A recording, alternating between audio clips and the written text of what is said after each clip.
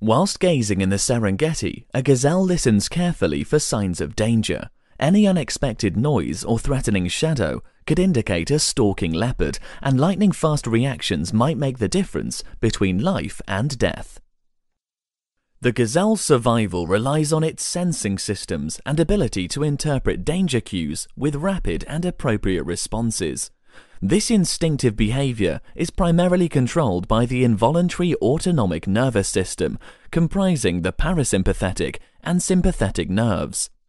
Activation of the sympathetic nervous system causes an instant increased heart and respiratory rate, priming muscles with richly oxygenated blood, preparing the conditions for fight or flight. This rapidly expends precious energy reserves that must then be replenished. This is achieved by switching to parasympathetic dominance, which balances the sympathetic system by promoting rest, digestion, and well-being. The parasympathetic system controls sympathetic activation in conjunction with information carried by the vagus nerve.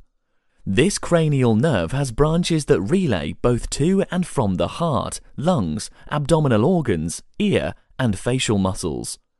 Think of the vagus as an information superhighway, gathering and relaying messages from the internal and external sense organs to the brain, where subconscious decisions are made whether to suppress or activate the sympathetic response.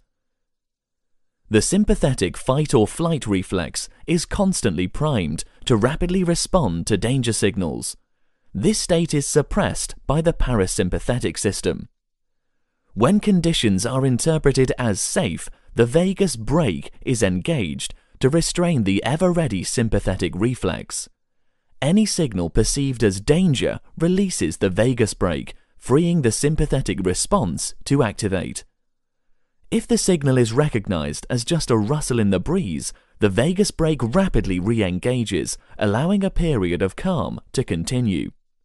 If perceived as life-threatening, the vagus brake will fully disengage, allowing sympathetic dominance to engage with the energy-consuming fight or flight response.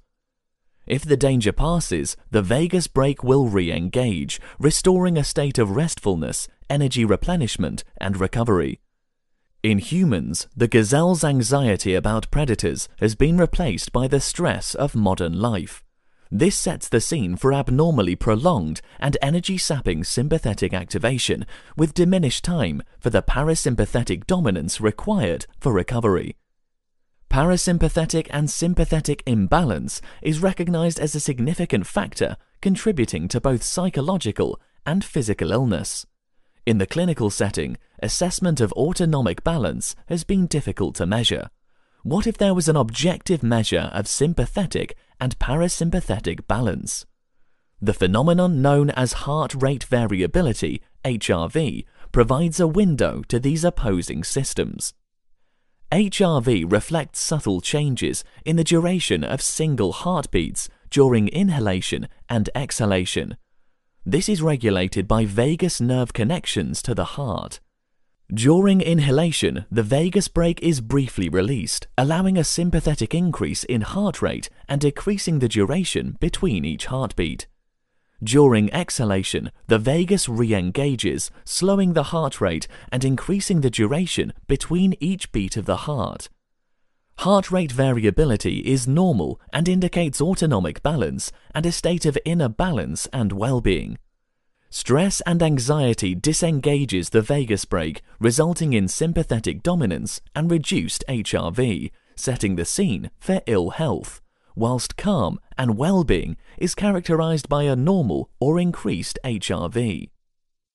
Continuous 3-day monitoring of the HRV is now possible using a lightweight wearable device, Bodyguard 2. It takes only a few seconds to fasten the device to the body, and then measurements are recorded automatically. This provides a profile of the ebb and flow of parasympathetic and sympathetic dominance, as well as the events that affect well-being and performance. This profile identifies imbalance and lifestyle adjustments that might favorably influence health and well-being. Well-being and lifestyle assessment using Bodyguard 2 is now available in the private patient unit at the Royal Free London and Hadley Wood Hospital.